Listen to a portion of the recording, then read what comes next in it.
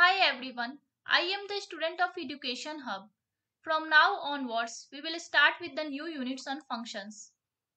In this presentation, we will try to cover some basic concepts of function, that is introductions, syntax, why functions, declaration, definition and call, types of functions, how function works, passing parameters to function, call by value and call by reference. So let's get started. What is a function? Functions are used to divide a large C program into smaller pieces. A function can be called multiple times to provide reusability and modularity to the C program. The collection of functions creates a program. Function syntax. The basic syntax of a C function is written as follows.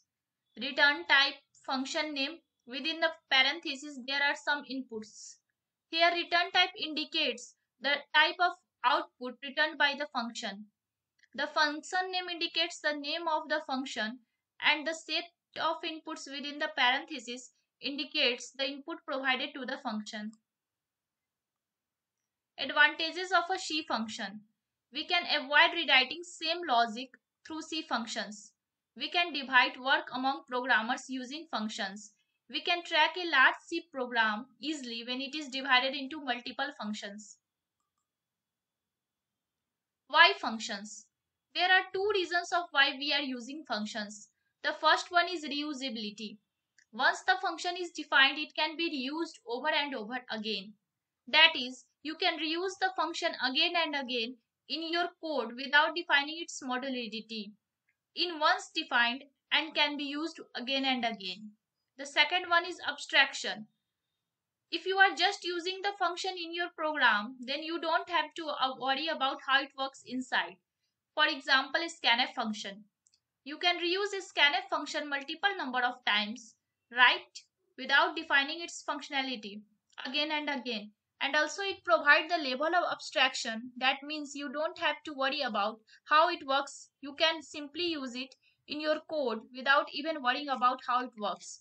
Therefore, functions satisfy both the property, that is reusability, and abstraction. Declaration, definition and call. A function is declared to tell a compiler about its existence. A function is defined to get some task done, that is actual statement. A function is called in order to be used. Types of functions. Basically, there are two types of function. The first one is library function, that is also called predefined function. Those functions which are already defined in C header files are called library functions. For example, printf function, scanf function, etc. User defined function. These functions are created by the user, which is used to reduce the complexity of the program. Library functions. Functions include in C header files. For example, get, scanf, printf, clr, scr, puts, etc. User defined function. Functions created by C programmer or the user to reduce complexity of a program. Example, find the area of rectangle using function. Here we are using the header file has include stereo.h. Inside this area of rectangle, I am providing two inputs, that is the length and the breadth. By multiplying the length and the breadth, we are calculating the area here, and it will return the value because the value returned is integer type. So I am writing int over here. I need to write int because of this.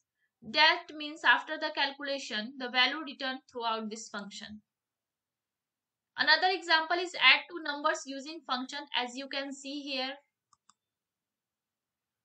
Now passing parameters to function. When a function is called, the calling function may have to pass some values to the called function, known as parameters or arguments. The value of actual parameter is always equal to the value of formal parameter. There are two ways in which arguments or parameters can be passed to the called function. They include call by value and call by difference. Difference between the call by and value and call by difference.